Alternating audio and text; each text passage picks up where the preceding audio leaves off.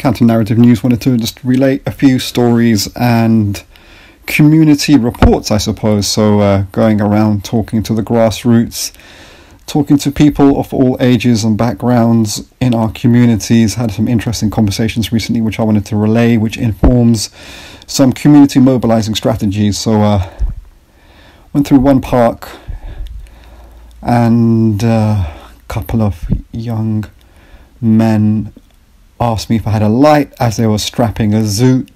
I said no. We got talking. Turns out the guy who asked me is 17 years old, so that's the same age I've got two sons, that's the same age as my older son. So I said, it's best not to start burning too much from this age. I'm 45 years old, and I asked him, are you in education? No. Are you in employment? No. It does a bit of shotting. The green. I said, you're still 17, so at the start of your adult life, he's technically not even an adult yet, and you can still have a lot of options in front of you to improve your life journey. And he was really appreciative. He was of Irish Pakistani heritage. He'd grown up in care. He said he had bad experiences there, and this is a common story. The most oppressed working class children being just marginalized and just institutionally failed throughout their whole life, which starts in schools, and then obviously whatever different mental health issues they're going with, and complex stuff is not positively dealt with by the education system, and they're failed. This is a long intergenerational story. Anyway, he appreciated the discussion. We didn't swap numbers. I mean, you have to understand also, I'm not some amateur fool going around. I'm a professional in education. I've been part of my professional background has been as a professional caseworker and advocate, especially around race hate crime. I'm DBS checked. I'm in the mainstream education system, working with children every day in primary level, including SEN children, special education needs, so-called. I say so-called because it hasn't really been changed since ESN, educationally subnormal, which was a more explicitly discriminative kind of term that depicted a lot of working class children and also children from Africa, Asia and the Caribbean. So anyway, that was an interesting conversation. And then going into the other park, I mean, my local park has been neglected in a lot of ways. Just contacted the local authorities to put a water fountain in the park, which there isn't one as the weather starts to get warm and hot and dry. And talking to the youngsters around the basketball court, the headboard hasn't been replaced, it's crumbling, there's never a net around the basket. One of the basketball participants, 16-year-old, put his own net up there, which is great. So discussing with them, like, why don't we do a community event? Why don't we have a basketball tournament and competition, have some prizes for first, second and third place, put on some refreshments and food, put on some music, start organising ourselves and start making demands on the local authorities in terms of improvements. So, it's interesting because, as I said, I'm a father to a 17-year-old and then a father to a 7.5-year-old.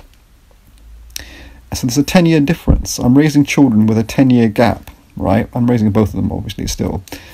And I can noticeably see things deteriorate for my younger son than for my older son. So for my younger son, the leisure centre that we have with the swimming pool and all the other facilities is gone. They scammed the community, promised us a new leisure centre with a new, finance capital racket around property development. They did the property development and deleted the leisure centre. I mean, tens of thousands of people relied on that. In generally poor working class communities, it's gone.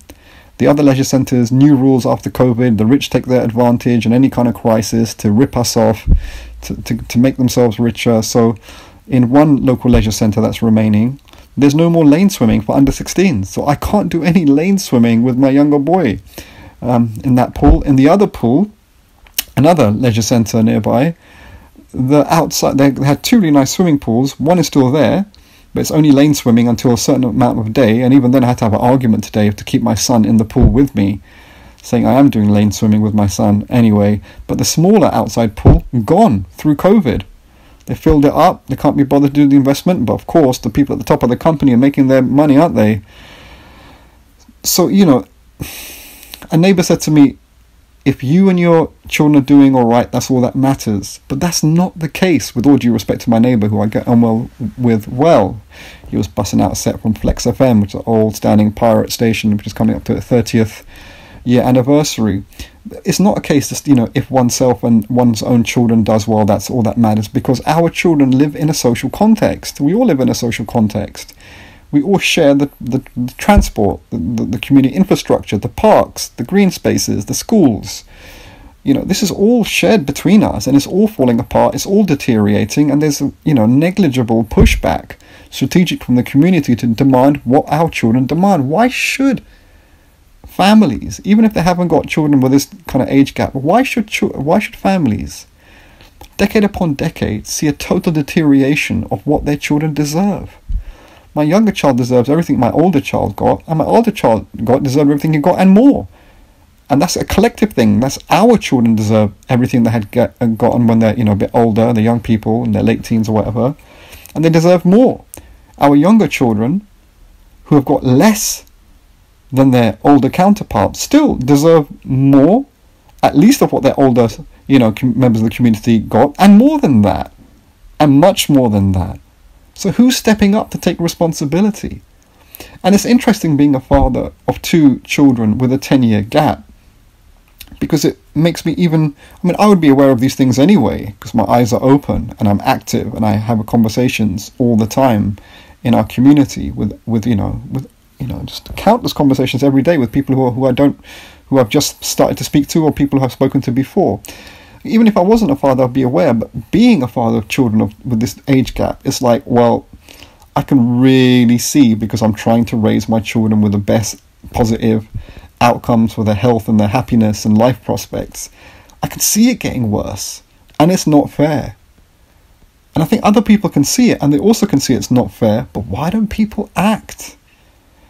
In a grassroots fashion, take responsibility. So now we're mobilizing. So this is the call out to our audiences and to other people you may know who are passionate about 2 things at the same time: basketball and doing the best for the youth in having basketball facilities and the support around that as well. Because it's not just about straightforward basketball, because that's about the basic basketball court, the ground, the stand, the headboard, the ring, the net. All of that is the minimal requirement. What we need is organizations of making this a joyous collective occasion that everyone else can join in with. So socialize, community level basketball competitions that's independent and grassroots.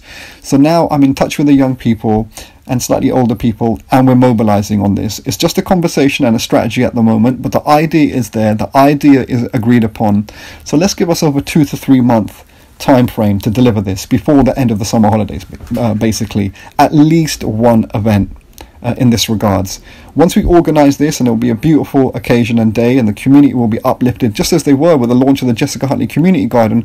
Conversations are still happening every day with people I don't know, so the ripples out of that is still making positive connections. And this basketball tournament will will make even more positive connections. And then we've mobilized, and then we've collectively delivered, as the young people should lead it. They should design it. They should basically take a lead on how it's organized and help to deliver it.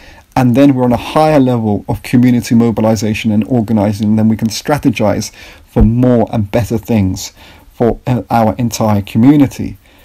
Where is other people doing this? Come on, it's really important that people step up, and we do this out of a love and dedication, as the Black Panther Party said, serving our people heart and soul, in bringing joy and survival and the best life we can possibly have in the current circumstances, towards understanding our greater situation and understanding how this colonial and capitalist racist system is increasingly pushing us down, so the very rich at the top can keep getting richer. It's not acceptable, and I hope other people feel the same way, and then act upon that consciousness and that feeling. Many thanks.